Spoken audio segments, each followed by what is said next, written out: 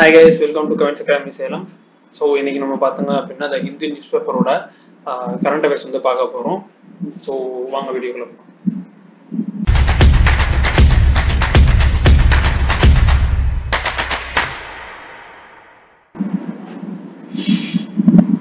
Okay, இன்னைக்கு வந்து first news பாத்தீங்க அப்படின்னா சுப்ரீம் கோர்ட் வந்து எலக்ட்ரல் பாண்ட்ஸை வந்து அன்கான்ஸ்டிடியூஷனல் சொல்லியிருந்தாங்க. ஓகே, ஸோ அதுக்கான ப்ராசஸ் தான் நடந்துட்டு இருந்துச்சு. ஸோ நேற்று வந்து என்ன நடந்துச்சு அப்படின்னா லைக் சுப்ரீம் கோர்ட் வந்து ஆல்ரெடி சொல்லியிருந்தாங்க 21 டேஸுக்குள்ள எஸ்பிஐ வந்து அந்த எலக்ட்ரல் பாண்ட்ஸ்க்கான டீடைல்ஸை வந்து ஃபுல்லாக கொடுக்கணும். ரெண்டு விஷயம் வந்து அதில் சொல்லியிருந்தாங்க. ஒன்று வந்து என்னன்னா யாரெல்லாம் வாங்கியிருக்காங்கன்றது, ரெண்டாவது எந்தெந்த பொலிட்டிக்கல் பார்ட்டிலாம் அதை வந்து ரீடிங் பண்ணியிருக்காங்க அப்படின்றத கேட்டிருந்தாங்க. ஸோ நேற்று வந்து எஸ்பிஐ வந்து என்ன சொல்லியிருந்தாங்க அப்படின்னா இது மாதிரி எங்களுக்கு வந்து ஒவ்வொரு ப்ராசஸும் வந்து பிசிக்கலாகவும் டிஜிட்டலாகவும் மாறி மாறி இருக்கு. சென்ட்ரலைஸ்டா ஒரு பேஸ் இல்லை எங்களுக்கு.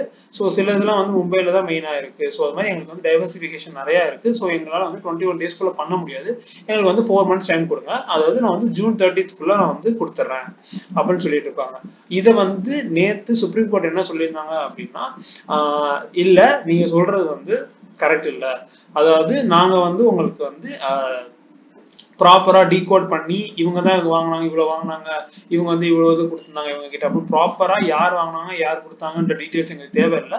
எங்களுக்கு வந்து ஹோலா யார் யாரெல்லாம் வாங்கினாங்க, எந்தெந்த பொலிட்டிக்கல் பார்ட்டிஸ்லாம் ரெடீம் பண்ணிருக்கு அப்படின்ற இன்ஃபர்மேஷன் தான் எங்களுக்கு வேணும். அதை வந்து நீங்க வந்து March 12th, அதாவது இன்னைக்கு சாயங்காலம் பிசினஸ் டைம் முடியறதுக்குள்ளேயும் எங்களுக்கு வந்து நீங்க கொடுத்துருக்கணும். அதை வந்து எலெக்ஷன் கமிஷனர் வந்து அனலைஸ் பண்ணி எங்களுக்கு வந்து March 15th வந்து கொடுக்கணும். ஐ மீன் வெப்சைட்ல வந்து பப்ளிஷ் பண்ணணும் அப்படின்ற மாதிரி சொல்லியிருப்பாங்க. ஓகே, ஸோ இது வந்து எஸ்பிஐ சைட்ல இருந்து ரொம்ப எங்களுக்கு ப்ரெஷர் அதிகமா இருக்கு, நாங்க நிறைய டீகோட் பண்ண வேண்டியது இருக்கு அப்படிலாம் சொல்லியிருப்பாங்க. ஸோ எதுவுமே சுப்ரீம் கோர்ட் வந்து அப்ரூவ் பண்ணாம இல்ல நீங்க வந்து கொடுத்தாகணும் அப்படின்னு சொல்லியிருப்பாங்க. ஓகே, சுப்ரீம் கோர்ட் பாத்தீங்க அப்படின்னா ஒரு பேசிக்கான இன்ஃபர்மேஷன் ஆர்டிகல் 124ல இருந்து ஆர்டிகல் 147 வரைக்கும் சுப்ரீம் கோர்ட்ல இருக்கு. ஓகே, இதுல வந்து பாத்தீங்கன்னா மொத்தம் 33 ஜட்ஜஸ் அண்ட் 1 சிஜிஐ வந்து இருப்பாங்க. ஸோ 34 பேர் வந்து இதுல இருப்பாங்க. Okay, drones handed over to 1000 women. அதாவது ட்ரோன்ஸ் வந்து ஹேண்டில் பண்றாங்க உமன், இவ்வளவுதான் மீன். என்னன்னா நரி சக்தி அப்படின்ற ஒரு ஸ்கீம் இருக்கு. அந்த ஸ்கீம் படி பாத்தீங்கன்னா உமனோட டெவலப்மெண்ட்டுக்காக அந்த ஸ்கீம் வச்சிருக்காங்க. மீன்ஸ் எல்லா ஃபீல்ட்லயும் வந்து உமன்ஸோட சப்போர்ட் தேவைப்படும். ஸோ சஸ்டைனபிள் டெவலப்மெண்ட் கோல்ஸ்ல வந்து 5th இதா இருக்கும்ல ஜெண்டர் ஈக்வாலிட்டி. ஸோ அது வந்து நம்மளுக்கு இம்ப்ரூவ் ஆகும் அப்படின்றதுக்காக இது கொண்டு வந்திருப்பாங்க. ஓகே, இது வந்து பாத்தீங்கன்னா தெலுங்கானா, ஆந்திரா, கர்நாடகா இந்த 3லயும் வந்து உமன்ஸாலையும் வந்து ட்ரோன் வந்து ஃப்ளை பண்ண முடியும் அப்படின்றதுக்கு அக்ரிகல்ச்சர் ட்ரோன்ஸ். ஓகே, அக்ரிகல்ச்சர் யூஸ்க்காக உள்ள ட்ரோன்ஸ். ஓகே, நமோ ட்ரோன் தீதி ஸ்கீம், அதாவது ஒண்ணுன்னா தீதினா ஒண்ணும் இல்ல அக்கா அப்படின்ற மாதிரி தான் அர்த்தம். ஓகே, மண்டே வந்து நடந்திருக்குது. இது வந்து 10 லொகேஷன்ல வந்து இந்தியா ஃபுல்லா வந்து நடந்திருக்கு. ஓகே, 108 women வந்து சர்டிபிகேட் வாங்கியிருக்காங்க. எப்படின்னா அவங்களால லீகலா வந்து ட்ரோனை வந்து ஃப்ளை பண்றதுக்கு அப்ரூவல் வாங்கியிருக்காங்க, சர்டிபிகேட் வாங்கியிருக்காங்க. ஓகே, ஸோ இது வந்து என்ன சொல்றாங்க அப்படின்னா உமனோட டெவலப்மெண்ட் வந்து லைக் டெக்னாலஜி ஓரியன்ட்லயும் வந்து உமன் வந்து இப்ப டெவலப் ஆயிட்டு இருக்காங்க. அதாவது நிறைய செக்டார்ஸ்ல நம்ம பார்த்துருக்கோம். தென் இப்ப வந்து நம்ம டெக்னாலஜி ஓரியன்ட்லயும் நிறைய டெவலப் ஆயிட்டு இருக்காங்க அப்படின்றது சொல்றாங்க.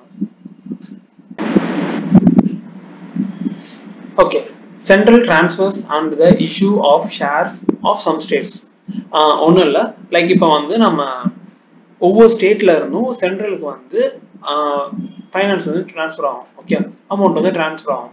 அது வந்து நிறைய லைக் ரெவன்யூஸ்ல இருந்து எடுத்து கொடுத்துருப்பாங்க. ஓகே, ஸோ அது மாதிரி உள்ள ஷேர்ஸ் வந்து எல்லாத்துக்கும் வந்து ஈக்குவலா டிஸ்ட்ரிபியூட் ஆகணும். அதாவது எந்த ஒரு பார்பர்ஷன் இல்லாம எல்லா ஸ்டேட்ஸ்க்கும் ஈக்குவலா இருக்கணும்ன்றதுனால தான் கொண்டு வந்தது ஹாரிசான்டல் டிஸ்ட்ரிபியூஷன்.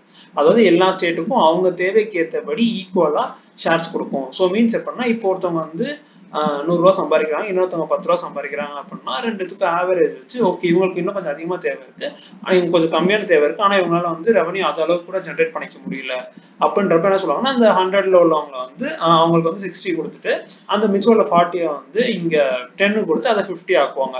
ஸோ இது வந்து ஹாரிசான்டல் டிஸ்ட்ரிபியூஷன் அது மாதிரி சொல்லுவாங்க. இது வந்து ஒரு பெரிய ப்ராப்ளம் நடந்துட்டு இருக்கு. ஸோ நிறைய டிஸ்பாரிட்டிஸ் இருக்கு, லைக் நிறைய சேஞ்சஸ் இருக்கு ஒவ்வொரு ஸ்டேட்லயும் அப்படின்றத வந்து இதுல கொடுத்துருக்காங்க. ஓகே, அதாவது என்னன்னா வந்து சில ஸ்டேட்ஸ்க்குலாம் வந்து பாத்தீங்கன்னா கான்ஸ்டன்டா ரெடியூஸ் ஆயிட்டே வருதுன்றாங்க. மீன்ஸ் எப்படின்னா இந்த வருஷம் வந்து அவங்களுக்கு வந்து இப்போ ஒரு 100 rupees கொடுக்குறாங்கன்னா அடுத்த வருஷம் 90 rupees கொடுப்பாங்க, அடுத்த வருஷம் 80 rupees கொடுப்பாங்க. மீன்ஸ் அவங்க என்னதான் ப்ரொமோட் பண்ணி கொடுத்தாலும் அவங்களுக்கு வந்து ஷேர்ஸ் கம்மியாகுது. இது வந்து ஒரு பெரிய ப்ராப்ளமா நடந்துகிட்டு இருக்கு சில ஸ்டேட்ஸ்க்கு அப்படின்னு கொடுத்துருக்காங்க. ஓகே, எப்படின்னா இப்ப நான் அவ்வளவு கஷ்டப்பட்டு உழைக்கிறேன், ஆனா எனக்கு அதுக்கான இது கிடைக்கல அப்படின்ற மாதிரி சொல்லலாம் இது. ஓகே, இது வந்து எங்க நிறைய நடக்குது அப்படின்னா சதர்ன் ஸ்டேட்ஸ்ல வந்து பாத்தீங்கன்னா அவங்களோட ஷேர்ஸ் வந்து 19.785% இருந்து 15.80% வந்து குறைஞ்சிருக்கு. ஓகே, வித்தின் FC12 இருந்து FC15 ஓகே. சோ இது வந்து ஒரு பெரிய டிக்ளைன் தானே, கிட்டத்தட்ட ஒரு 4 to 5% வந்து டிக்ளைன் ஆயிருக்கு.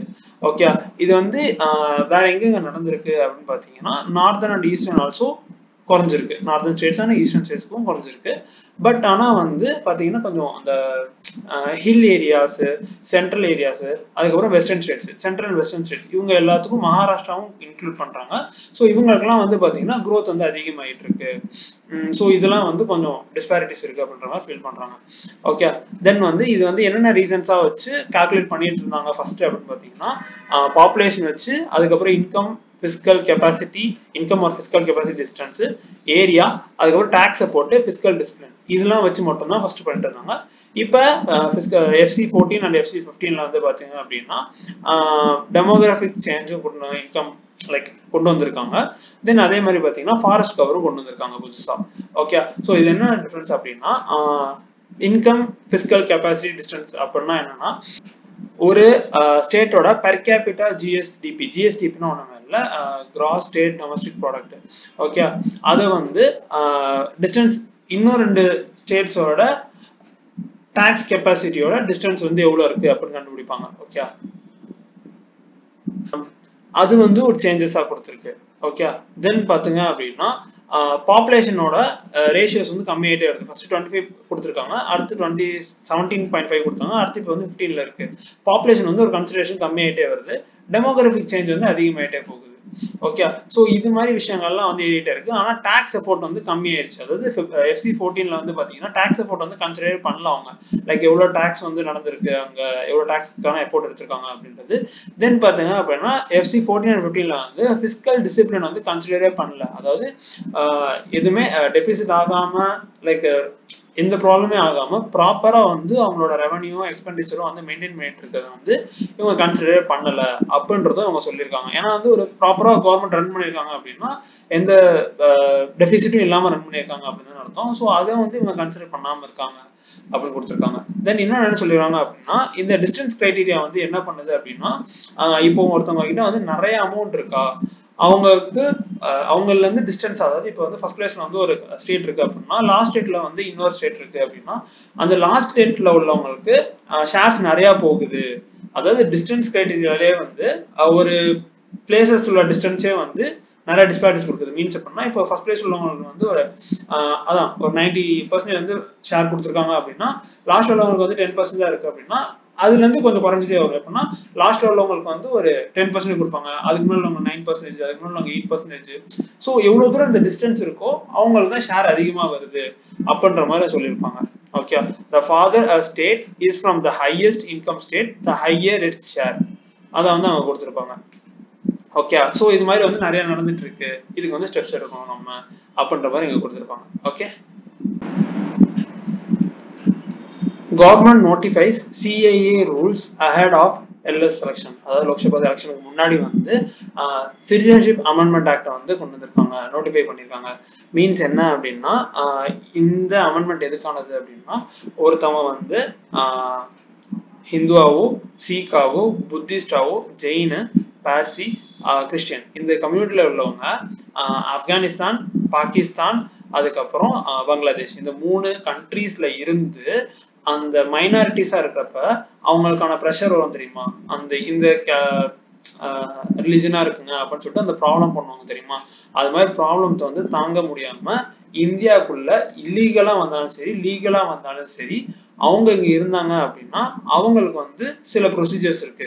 அதாவது என்ன அப்படின்னா birth certificate, identity papers, licence, இல்ல எஜுகேஷன் சர்டிபிகேட் இது மாதிரி ஏதாச்சும் ஒண்ணு இருந்துச்சு அப்படின்னா லோக்கலா உள்ள இன்ஸ்டிடியூஷன்ல போயிட்டு அவங்க கன்ஃபர்மேஷன் பண்ணிட்டாங்க அப்படின்னா அவங்களுக்கு வந்து லைக் டிஸ்ட்ரிக்ட் லெவல் கம்யூனிட்டியில வந்து அந்த அப்ளிகேஷன்லாம் பார்த்துட்டு அவங்க அலோவ் பண்ணிட்டாங்க அப்படின்னா அவங்களுக்கு வந்து இந்தியாவோட சிட்டிசன்ஷிப் கிடைச்சிடும். ஓகே, எந்தெந்த ரிலீஜன் அப்படின்னு பார்த்தீங்கன்னா ஹிந்துஸ், சீக்ஸ், புத்திஸ்ட், ஜெயின்ஸ், பாசிஸ், அதுக்கப்புறம் கிறிஸ்டியன்ஸ், இது மாதிரி இருக்கவங்க.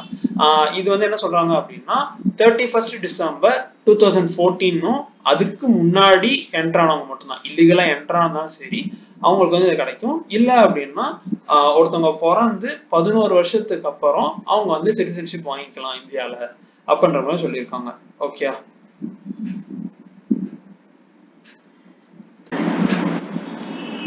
Test flight of Agni 5 with MIRV successful. MIRV அப்படின்னா என்னன்னா multiple independently targetable reentry vehicle. So இது என்ன அப்படின்னா ஒரு மிசைல்ல, ஒரு பேலிஸ்டிக் மிசைல்ல வந்து பாத்தீங்க அப்படின்னா நிறைய வார் ஹெட்ஸ் இருக்கும். வார் ஹெட்ஸ் அப்படின்னா என்னன்னா வந்து எக்ஸ்ப்ளோசிவ் ஹெட்ஸ் ஆஃப் மிசைல்ஸ், அதாவது நிறைய வெடிக்கக்கூடிய ஹெட்ஸ் வந்து அந்த மிசைல்ல இருக்கும் அப்படின்னு சொல்லியிருக்காங்க. அதாவது எப்படின்னா இப்போ ஒரு மிசைல் அனுப்பிவிட்டு ஒரு 5 லொகேஷன்ஸ்ல வந்து போய் அட்டாக் பண்ற சொன்னா அது ப்ராப்பரா போய் அட்டாக் பண்ணிட்டு வந்துடும். ஓகே, ஒவ்வொன்றுக்கான ஒவ்வொரு வார் ஹெட் அனுப்பிவிட்டு வெடிக்க வச்சு வந்துடும். இதுதான் வந்து MIRV. ஓகே, ஸோ வந்து என்ன சொல்லிருக்காங்கன்னா இந்த புதுசா கண்டுபிடிச்சதுல வந்து DRDO வந்து ஹெல்ப் பண்ணியிருக்காங்க. ஸோ இதுல வந்து பாத்தீங்கன்னா ஆவியோனிக்ஸ்னா ஒன்றும் இல்லை, எலக்ட்ரானிக் ஐட்டம் வந்து அந்த ஏர்கிராஃப்டோட அட்டாச் ஆயிருக்கும். ஓகே, ஸோ இது என்ன யூஸ் பண்ணும் அப்படின்னா ஹையா அக்யூரேசியும் இருக்கிறதுல. ஓகே, இதெல்லாம் வந்து ஒரு புதுசான ஒரு இன்ஃபர்மேஷன் வந்து இந்த ஃபிளைட்ல வந்து அக்னிஃபைல வந்து பண்ணியிருக்காங்க. ஸோ இது வந்து ஒரு கிரேட் growth அப்படின்ற மாதிரி சொல்லியிருக்காங்க. தென் வந்து இந்த ப்ராஜெக்டோட டைரக்டர் வந்து உமன். ஓகே, இது வந்து ஒரு உமனோட கான்ட்ரிபியூஷன் வந்து ஒரு பெரிய ரோல் பிளே பண்ணியிருக்கு அப்படின்னு இதுல சொல்லியிருக்காங்க.